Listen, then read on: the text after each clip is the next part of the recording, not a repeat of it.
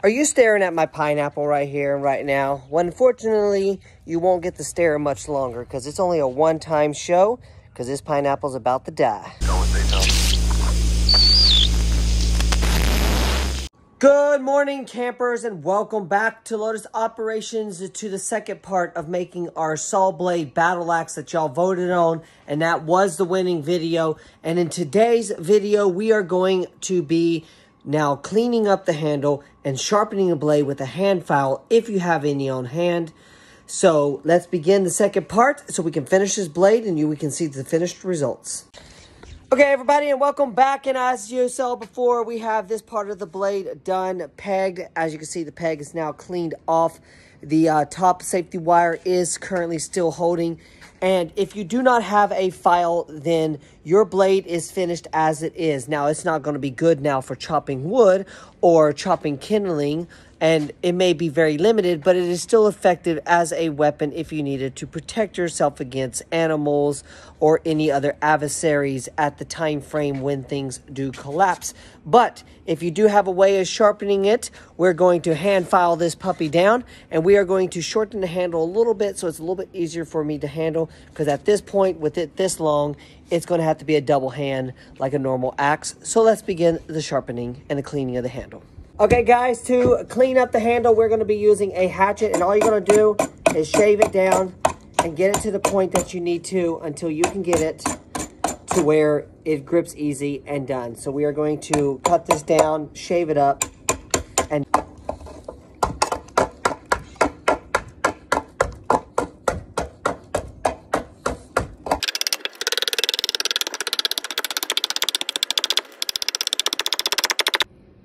now, once you get your handle carved down to about where you want it, except for up here, you want to keep this as thick as possible. You're going to use your knife now, finish cleaning it up so it's not so rough. And then you begin to sharpen your blade if you have the capabilities of doing that. So we're going to get our knife and smooth it down.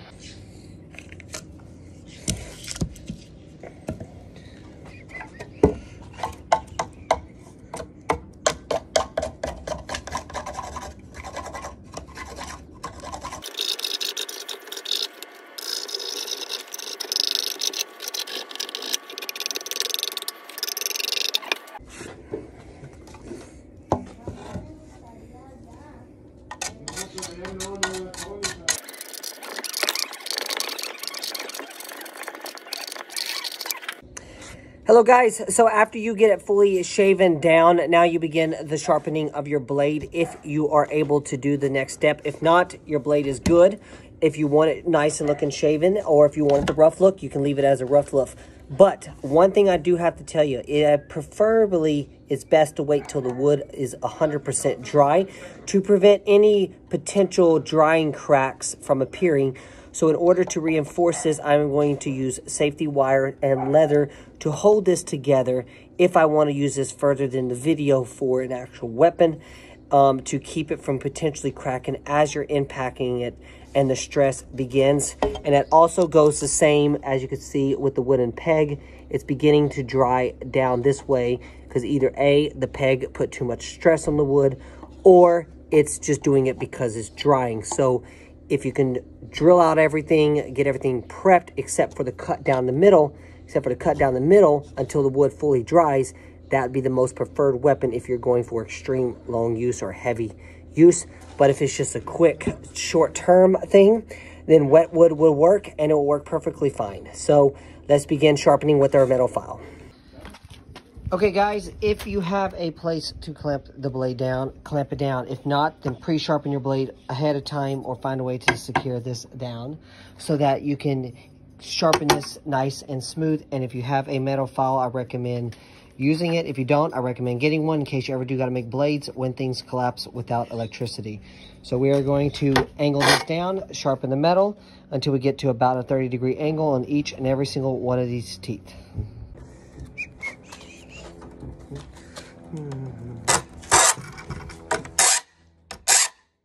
That's gonna be loud.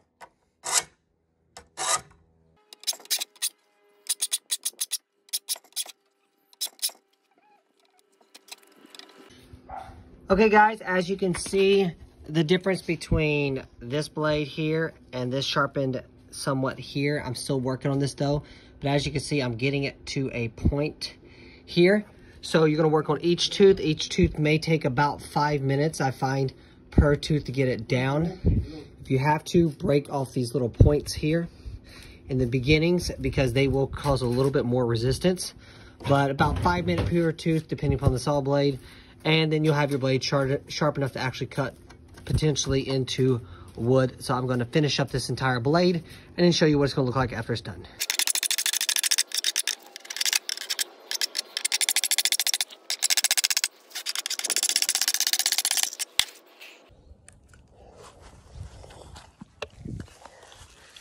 Okay guys, I've been here for about an hour now, sharpening this blade, and this shit's hard. I did not realize how hard a saw blade was.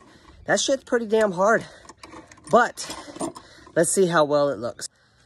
Okay everybody, so as you can see, this is the sharpened side. I've been working about an hour on it, and as you can see, that it's kind of hard to see here, that the blades are kind of skinnier than what they are compared to this one here.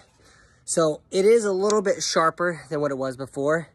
It's not the prettiest in the world, but let's see if it does the job. Now, we know this is not going to be actually like a true battle axe status sharpness unless you got like heavy duty grinders and good bits and shit you can sharpen it down with. But doing it by hand, you're going to get as good as you can get. And an hour per side, that's a lot of sharpening. So, and my file is grinding down pretty much a lot, so I may have to buy me a new file, unfortunately, but it's okay. That file's like 12 years old. So let's do the test against some fruits, some wood, and some trees, and you get the concept of how to make a saw blade battle axe. Hello, everybody, and welcome back, and here is the test phase. We've got our little stick we want to attempt to chop with this. We got our unlucky pineapple that we want to chop with this right now. So, as you can see, yep.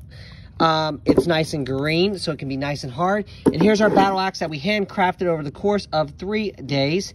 As you can see, we're starting to get some dry crack stress stuff in here. So we're going to see how well this wood holds up to it. Now, this is not oak wood. This is a more of a fir / maple wood, so it could be a weak handle.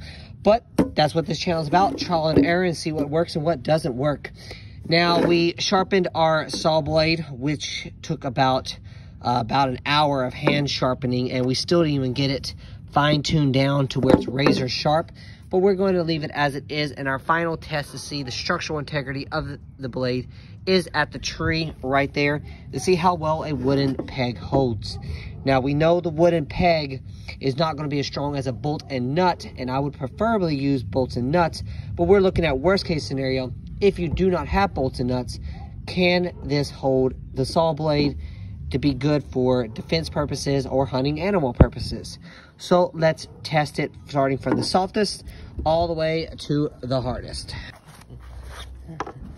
Okay, saw blade. We're not swinging hard as we can because I do not expect it to pass through this point, but I want to see how well it can cut through the pineapple. Here we go.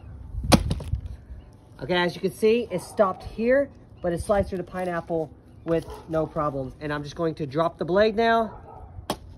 And as you can see, it slices through with no problems. So now, the blade's holding, pineapple's good. Yeah, not even right. Now we go with the stick. Here we go. Will it hold? We're doing, now see, that was even the unsharpened side. Let's see how well the sharpened side worked. We'll just drop it on top. Shoot, I did the wrong side.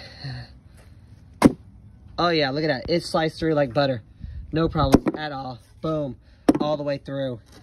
Okay, so now let's take the sharpened side and see if it chops kindling.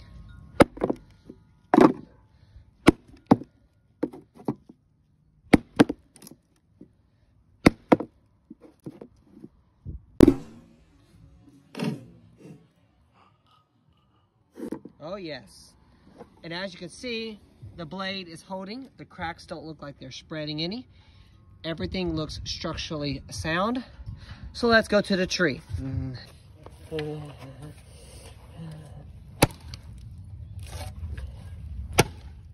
Okay. Hey, it's holding well. The wooden peg holds well.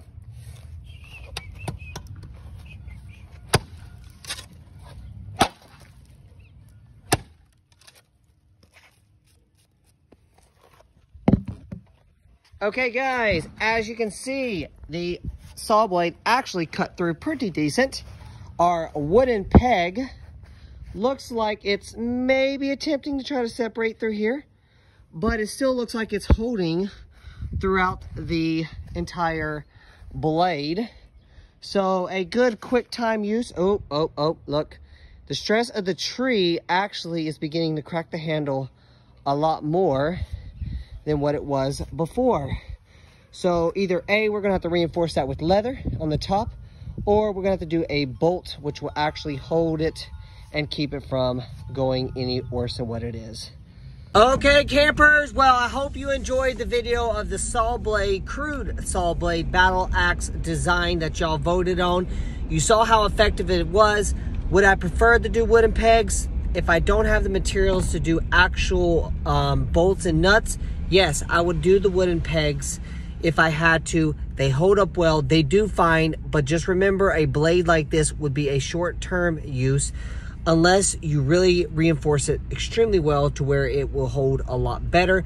But as you can see, I did not tie the upper and the bottom sections as I would if I made a professional version with leather and or other bonding materials to ensure that the wood does not separate. But we can see in its worst case scenario that it does hold up to the test. It is effective, and it would be a good crude weapon to utilize if things collapse and you had no other forms of way of protecting yourself or hunting. So enjoy the videos. The next round of voting may potentially be coming up. I'm trying to decide what to do, and stay tuned for more, and your choice determines what videos I do. Lotus Operations out.